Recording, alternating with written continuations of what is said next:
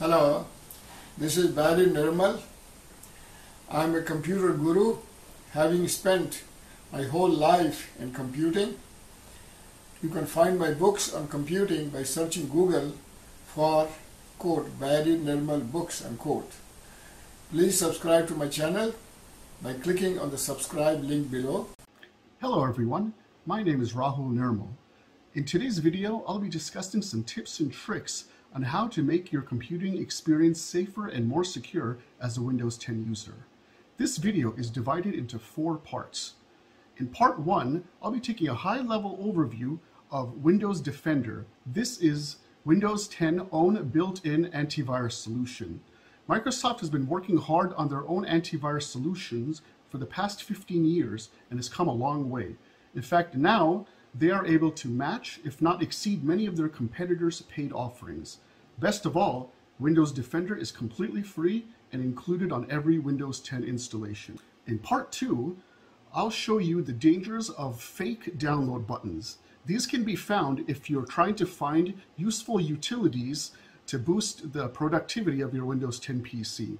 When you click on these fake download buttons, you may think you're downloading the software that you're looking for, but instead, you'll often end up installing malware on your PC instead. In part 3, we'll be taking a look at these fake download buttons again, but this time going to a more seedy corner of the internet. In this case, a website where you can download free movies and music, thus engaging in copyright infringement. This is something I don't condone in any way, shape, or form, but I include it because many computing users still go to these kind of websites. In the last part of this video, I'll be showing you how to create a strong password using a special website which can gauge the strength of your password simply by typing it in, thus making it as hard as possible for a hacker to crack it, and so keeping whatever your password is protecting, like your Windows PC login, important financial accounts, etc., safe and sound. So without further ado, let's go over to my Windows 10 PC and get started. Alright, I'm at my Windows 10 desktop and I'm going to begin by launching the Windows Security app by going to the Start menu and typing in Windows Security. And the app's been opened up, and in front of us we can see we have multiple tabs to choose from and categories. In this video, I'm just going to focus on virus and threat protection and app and browser control. I'm first going to click on virus and threat protection. It says there's no action needed, but I'm going to click on it anyway and see what we can find. So saying no current threats have been found, and the last scan on my PC was done very recently. If you have another antivirus software installed, you would see it here. You could also find if you have other antivirus software enabled by going to Who's Protecting Me and click on Manage Providers.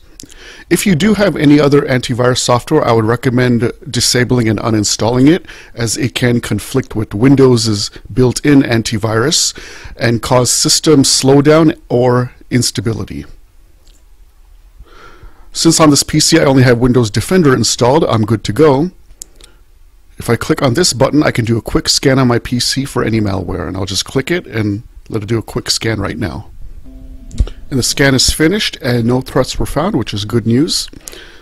Let's go to Scan Options and see what else is available. When I scroll down, we'll see that Quick Scan is selected by default. There's also Full Scan, and it does say it can take longer than 1 hour. This is especially true if your PC is using a mechanical hard drive instead of a solid-state drive. In Custom Scan, you can choose just specific files and folders you'd like to have scanned on your PC instead of the entire drive. And with the Microsoft Defender Offline Scan, there is some malware that cannot be detected and removed while the computer is running.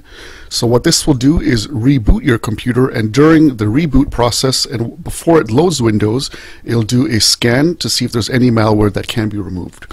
Now let's scroll down to Virus and Threat Protection Settings and click on Manage Settings.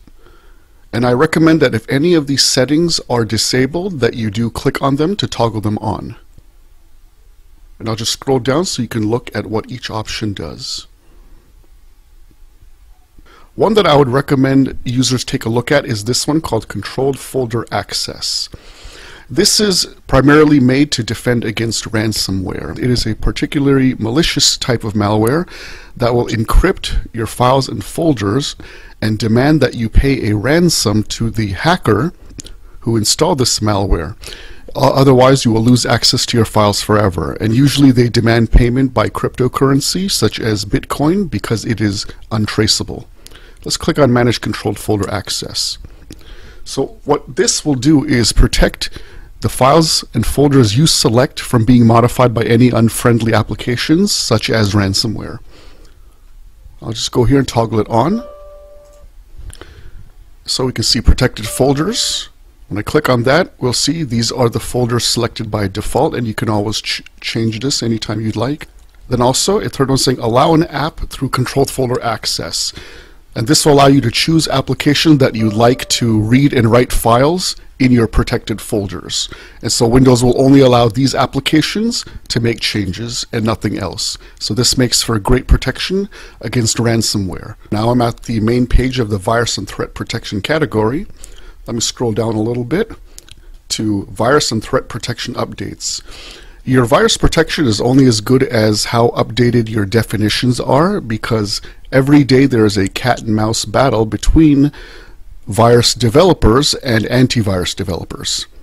So if your computer is not updated against the latest viruses, then your antivirus will be useless against new viruses that come out every day. Normally, your computer will automatically update these definitions, and in case they are very outdated, you can always click on Check for Updates and then update your definitions manually.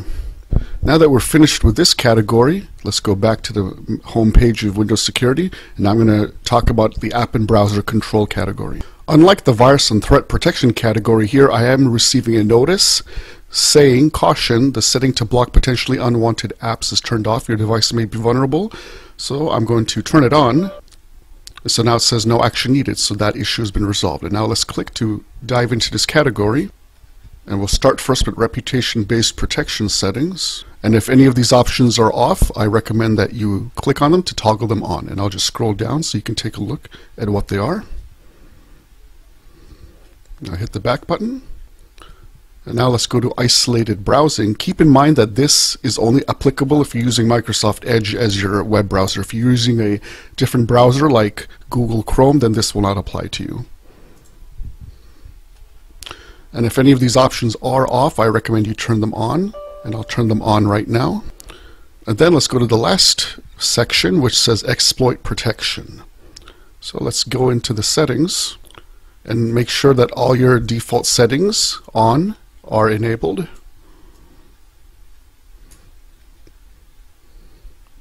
So everything looks good here. So I'll just hit the back button. And that's it. I've shown you how to make sure your computer is protected using Windows' own built-in Windows Security app and their Windows Defender antivirus software. Now what I'm going to do is open up my Microsoft Edge web browser and show you the danger of how you can get malware onto your computer inadvertently through fake download buttons and links. I've now navigated my web browser to the official website of an application called 7-Zip. This website is 7-zip.org. I've covered this application before on my channel, and I highly recommend it for anyone who wants to compress their files. I myself have been using 7-Zip for many years now, and I'm well aware that this is their official website and a safe place to download this software. However, for a more novice computer user, they may be tempted to go to google.com and then search for 7-Zip download if they don't know what its official website is. So I did type that into Google, and the very first result I get is to download 7-Zip from a third-party website called Major Geeks, which I've opened up in this tab here. So I'm at Major Geeks' website at the download page for 7-Zip, and right here at the bottom I see a big green download button. And a beginning computer user may think this is the button in which to download 7-Zip. However, when I hover my mouse over it, at the bottom left you'll see it leads to googleadservices.com. Let me click it and see what happens. So it's opened up a pop-up ad, and it's telling me, again, now here's an even bigger green download button and to download Windows 10 drivers. And I can guarantee that this will not download 7-Zip, and more than likely, so I'm going to ignore this and just exit out of this tab. You may be asking why these fake download buttons exist in the first place. Major Geeks themselves have been around since 2002, and they are a reputable website in which to download software. However, because this website offers all these downloads for free, they require ad revenue, such as from these, in order to stay alive. So what I would recommend to computer users is, if you do go to these sort of websites, is to not click the very first download button you see. Instead, take the time to hover your mouse over these download buttons, look at the bottom left and see what URL they lead to. If they lead to a completely different website, then I would advise you to stay away. In addition, if at all possible, try to download your software from the vendor's official website. In the case of 7-Zip, it being 7zip.org. If you can't find the vendor's official website, I recommend 2 other third-party sources in which to find software. These being sourceforge.net and download.cnet.com. You'll see that both of these websites, just like Major Geeks, also have many ads, and they also require ad revenue in which to stay afloat. However, they seem to use higher quality ads, which are free from fake download links that could potentially install malware onto your PC. Aside from third-party websites like Major Geeks, which are a source of these fake download links, 2 other sources are adult websites as well as file-sharing websites where you can obtain copyrighted materials for free. In other words, engaging in illegal file sharing. Now I'm going to navigate my web browser to one of these file-sharing websites to show you how prevalent fake download buttons can be there as well. Now I've navigated my web browser to a website called LimeTorrents. This is a website in which to obtain torrents in which you can download copyrighted materials for free, such as movies and music, thus engaging in copyright infringement. This is something I do not condone in any way, shape, or form. The reason why I'm on this website is because there are many computer users who use these kinds of websites, and unfortunately these websites are a great way to get fake download links in which to download malware onto your PC. So on LimeTorrents, I had earlier just typed in Batman movie in which to find torrents for Batman movies, and upon doing that, on my web browser I received 2 pop-up ads.